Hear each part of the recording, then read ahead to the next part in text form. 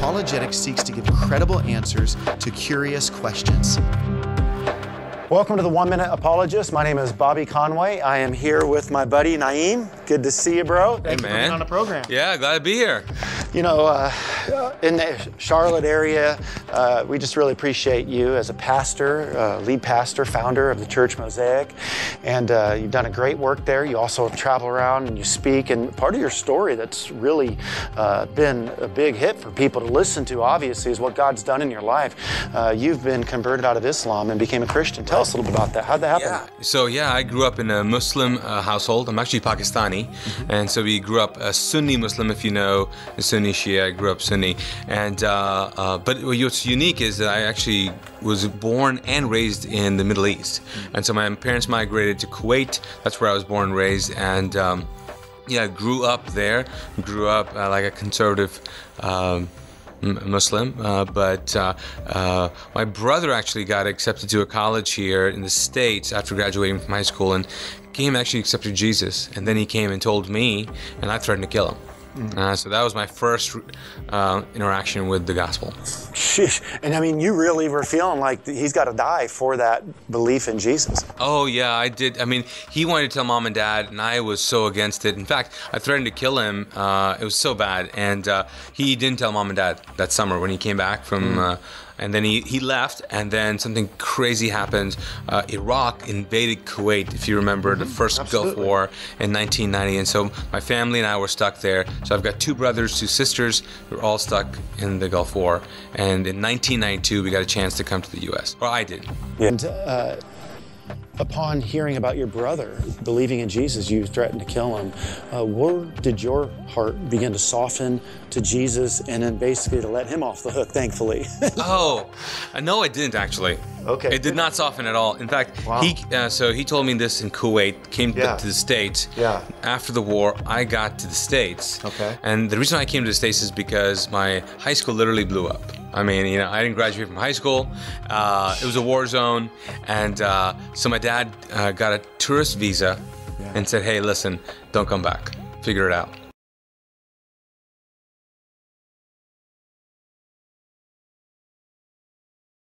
So I come to the States, and this is Charleston, South Carolina, and my brother invites me to FCA, Fellowship of Christian Athletes, and this collegiate event, and he just said, just come, and I didn't know anybody, so I came, but that's where I heard about this gospel, but again, it didn't really soften me. I didn't know anything about the gospel. I knew that I didn't want to become like my brother, but what was very intriguing to me was the confidence that some of these students had about what they believed. Several nights after that, I was in my room, and it was about 11 or 12 o'clock at night, and I had just finished reading a novel, and put the book down and stretched on my bed. And as I was stretching, all of a sudden I noticed that the room was getting just, I don't know, dark, but not really physically dark. It was just getting weird and evil. And I was like, what's going on? And as I'm thinking these thoughts, something grabs me from my shoulders and drags me and pins me to my pillow. And at that point my body begins to react, and finally the door opens up, and I'm thinking it's my brother that's going to walk in and rescue me, but in walks this figure, which later on I found out was a demon.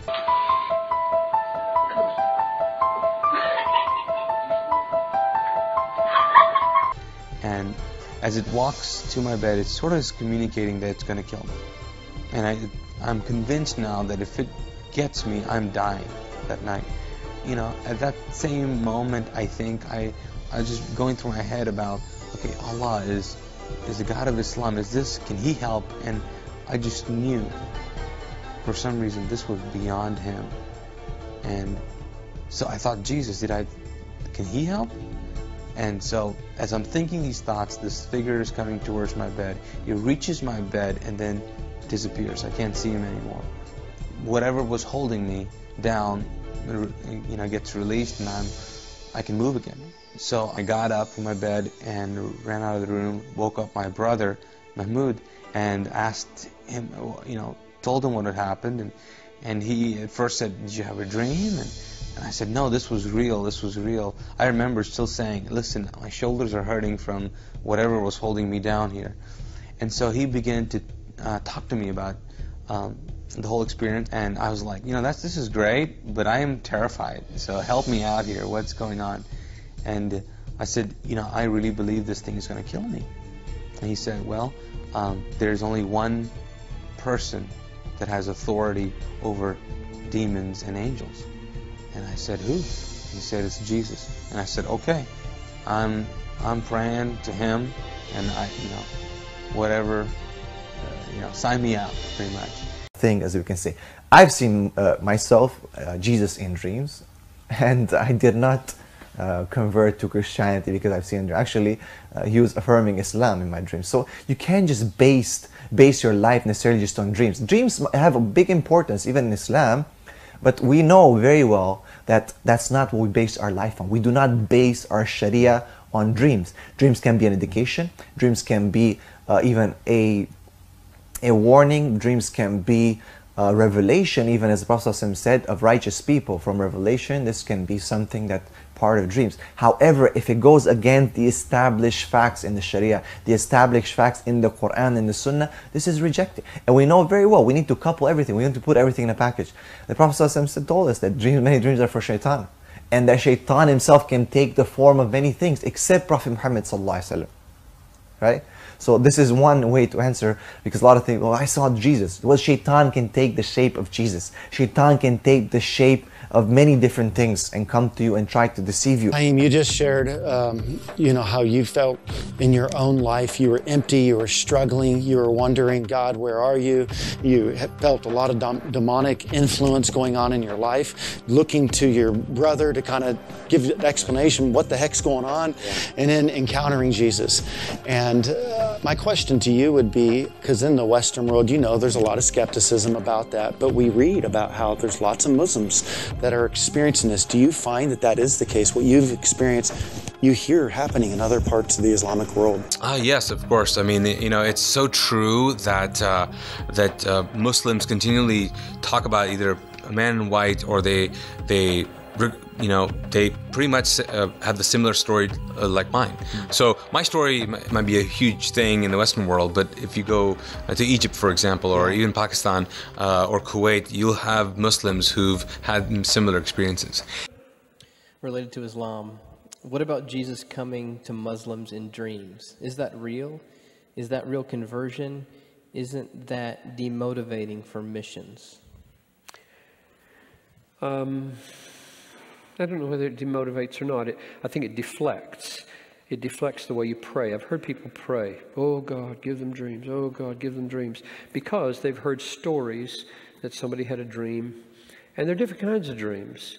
I got no problem with somebody having a dream that a redhead white guy shows up at his door with a book in their hand with a message they need. That's a glorious dream, because they're going to get saved when the redhead knocks on the door, white face, book in the hand. Whoa, I had a dream about you, and they believe in Jesus. That's very different than having a dream of Jesus coming to them in their head, preaching the gospel to them that they've never heard of before, and believing it and being saved.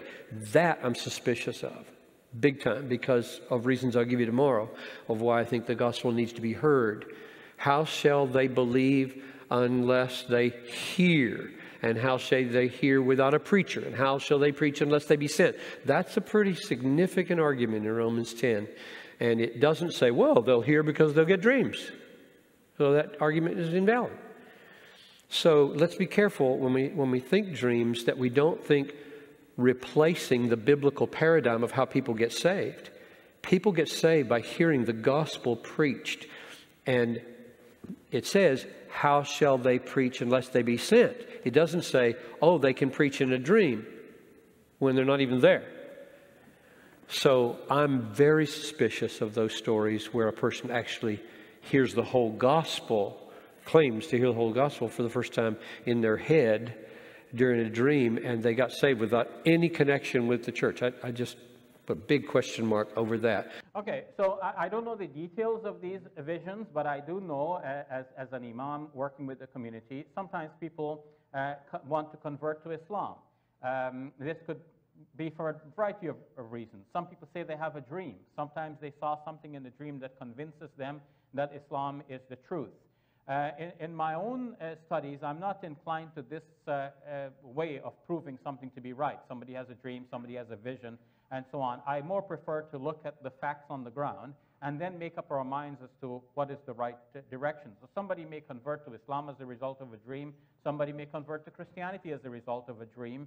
I say, let's look at the facts, and maybe your dream might give you a stimulus, might make you want to investigate something, but please do investigate before you embrace.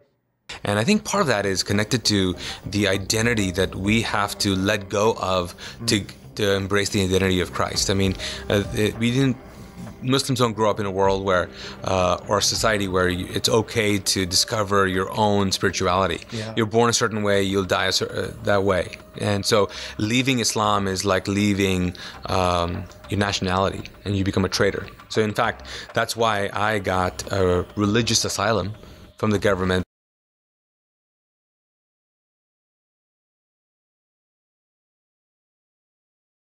Reports are coming in of thousands of refugees, Muslim refugees, that are now converting to Christianity. Now, there isn't any hard data on the exact numbers of individuals that are converting to Christianity or the reasons why they're doing it. But some are speculating that it's a mix of many different reasons, including just wanting to change their religion because they identify more with Christianity, or because they want to get asylum in certain countries where Muslims are discriminated against. I'll have to say that they're not converting to Christianity because suddenly they saw the light. Hallelujah. I'll have to say that they're doing what they feel is best for them to increase their odds of being able to stay as refugees in Germany. So in fact, that's why I got a religious asylum from the government. Because if once you've converted to Christianity, they then, when you're seeking asylum, say, well, if I go back now as a Christian, I'm in a lot of trouble, and I could be killed for that, so give me asylum. Netherlands goes, yeah, I see the trick you're playing. Whereas Germany goes, yeah, mach schnell, give them the asylum. And literally, like mach schnell, it becomes quicker and easier to do it. So if you're having a debate as to the main reason they're doing it, I'm sure there are others. You know what that's mach schnell probably means? The main reason. Yeah. Do you know what mach schnell means? Because based on Sharia law, which is a Muslim law, anybody who converts, who's actually born and raised a Muslim, is punishable by death. Well, the apostasy law has been much misunderstood in Islam. It became a standard law that the apostate should be put to death, and this was widely accepted in all of the major fiqh schools. But if one were to look carefully at the basis of that law, one would see that it's very shallow. There is no basis for it in the Quran. Quite the contrary. The Quran speaks about people embracing Islam, leaving it, toying with it, going back and forth. And if the Prophet Muhammad himself were killing people for doing any such thing, they wouldn't dare to do it in Medina, where the Prophet Muhammad had risen to power. So it is very clear from the Quranic evidence that there should have been no such law in Islam that the apostate should be killed. Moreover, chapter 2, verse 256 in the Quran says categorically there is no compulsion in religion. And if you force a person to remain a Muslim by threatening death if he were to dare to leave, then obviously you're contradicting the Quran. So Muslims have become comfortable in some ways in acting contrary to the Quran. They have enacted laws and made them popular, but that does not mean that that is definitive of what I would want Islam to be, and what I consider to be the religion of God as taught in the Quran. Folks, not every law, and we have agreed that some laws in the Bible really are from God, but you take a look at this one. See if really you would recommend this law today. This is from Deuteronomy chapter 13. In verse number 13, Deuteronomy chapter 13, verse 13, if in any of the cities which the Lord your God gives you to dwell in, you hear it said that certain scoundrels have sprung up among you, and have led astray the inhabitants of their city to serve other gods whom you have not known, you must inquire carefully into the matter and investigate it thoroughly.